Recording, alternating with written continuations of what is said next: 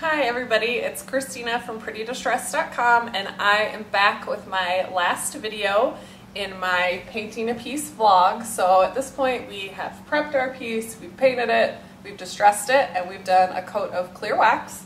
So while my piece is still wet, my clear wax I just put on and it hasn't cured, it's still wet, I'm going to go ahead and do the dark wax process.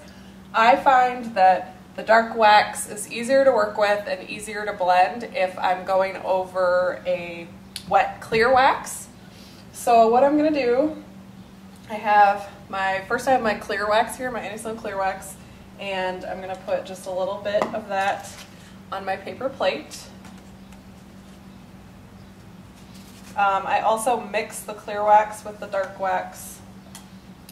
Again, to make it, I find it a little easier to work with. It can get really muddy really quickly, and it's a little intimidating to work with this dark wax. This is the Annie Sloan dark wax, and that's what it looks like. So I'm going to be putting this on my piece. So I like to first have my piece wet, as well as cut it with a little bit of the clear wax. So I'm going to take a different spoon. I use different spoons for clear wax and dark wax because you don't want to get any of your dark wax in your clear wax or you'll kind of contaminate it. So you just want to keep them separately, and I also use a separate brush for my dark wax. So I have a wax brush devoted to my clear wax, and then this is my dark wax one, and it's a little bit smaller, but it's the same natural bristle brush, and I got this from an Annie Sloan stockist. It's called a waxing brush. It's not an Annie Sloan brush, but it is a really good company. And again, when I'm done with these, I clean them with Murphy's oil soap. It cleans it well and conditions it. You can also use lye soap. I've never used that before. I use Murphy's oil, so that's how I clean it. Okay, so I have my clear and dark wax on my paper plate, and I'm just gonna take my spoon and mix them and blend them together. So I want to make sure that I don't have any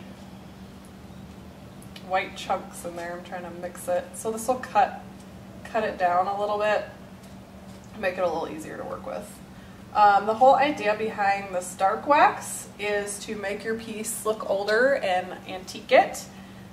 Sometimes I don't use it. A lot of times with white, I like it just to be clean and clear, so sometimes with white I will not use a dark wax. I have used it with white and really like it. I have a Goodwill dresser, if you guys want to check that out, on my blog, that I really like, that I used a lot of dark wax on. And so I've decided to do some dark wax on this piece today, so I got that all mixed up now, so I'm ready to go. What I'm also going to have on hand when I'm ready to do my dark wax is some fine steel wool. You find this in the section at the hardware department with sandpaper. It's just another form to sand on. So what I'm going to do when I am painting on my wax, I'm going to go right over it with my steel wool, and that kind of helps to control it and blend it in a little bit as well. This part is very intimidating. I get a little scared every time I'm doing it. But again, you just want to get a little bit of wax on here, and I'm going to really rub it into my brush. So you can see I have some wax here. I'm going to get my steel wool ready. And at this, I'm just going to not cover the entire piece, but just go over my spots where I have distressed. So I do detailing and I do around the edges. So I'm going to start in here. Rub that in really well, and then I'm going to take my steel wool over that and kind of get any globs that I see and just rub it in really well. Now this stuff does shed, so you'll go back over and buff and just kind of wipe those off after you're done. I'm going to do my hardware a little bit too. Do these outside edges.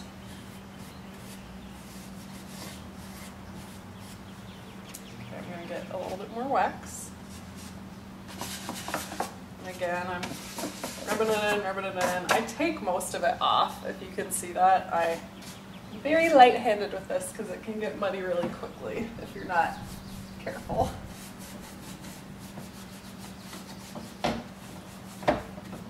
again, just make sure you're rubbing it in really well.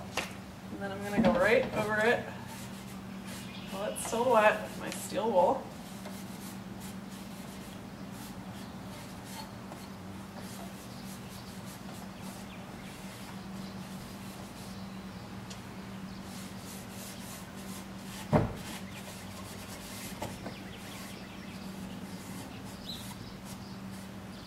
If you do get to a point where you feel like you've put too much dark wax on in a spot, you can take your clear wax, get a little bit on a cloth, and just go in that spot, and the clear wax will actually lift that dark wax off if you feel like you've gone too much at some point.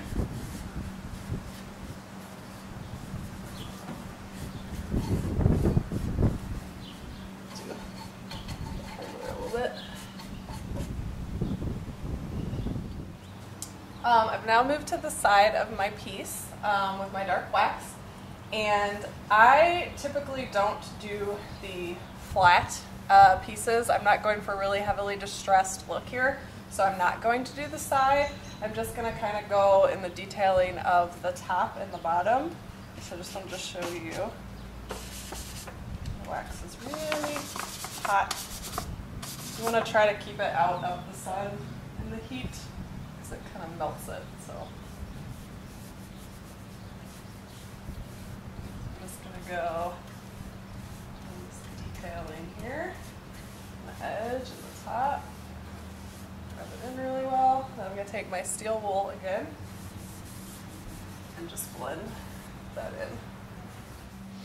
I'm now done with my dark wax, and I took a cloth and went back and just make sure everything was wiped in and got rid of all my residue from my steel wool. And I went ahead and finished the mirror off and put the mirror on, so now you're looking at a completed piece. So it is done and ready to be sold at my garage sale. I'm going to let this sit for like the next 3 or 4 days to make sure that the wax really cures before I put anything on it. And then I'll probably stage a little photo shoot and put this up on the blog for you guys to see. So I hope you had fun learning about the process of chalk painting and waxing furniture. And remember to check out prettydistressed.com for more tips on furniture painting, as well as see some of my work and for home decor ideas. I'll see you guys next time. Thanks for watching.